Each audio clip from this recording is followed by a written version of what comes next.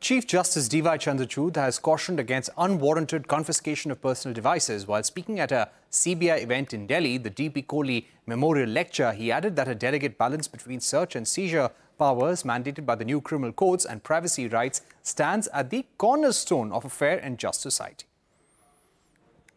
In the realm of criminal justice, the delicate balance between search and seizure powers and individual privacy rights stands at the cornerstone of a fair and just society.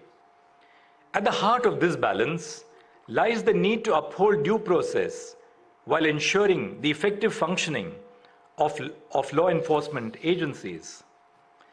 Section 94 of the newly enacted Bharatiya Nagarik Suraksha Samhita 2023 and Section 185 of the Bharatiya Saksha Adhiniyam 2023 grant courts and law enforcement the authority to summon documents and materials, including digital evidence, deemed necessary for investigation.